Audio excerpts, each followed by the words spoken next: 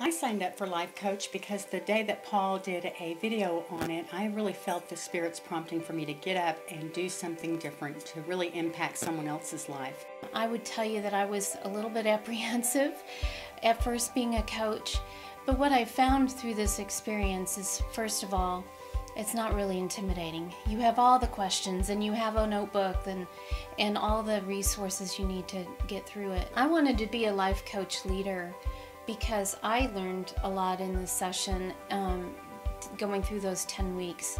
And at the same time, I wanted to influence others in their own walk with God. And to do that one-on-one is really incredible.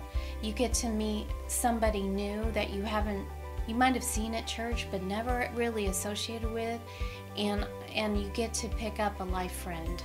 What I liked most about having a coach is getting to know Ruth in just a real personal way. She is such an extraordinary woman with an extraordinary story, and God really did bless me with her. I believe that she was chosen for me as the coach that I would need to have to walk alongside of me. I just am so inspired by her story, her life history, and just what she's brought to my life. She's enriching. I'd like to be a life coach because I feel like it is the best way to mentor with somebody, to come alongside of them, learn scripture together, to learn the truths through the life coach study sessions that you have.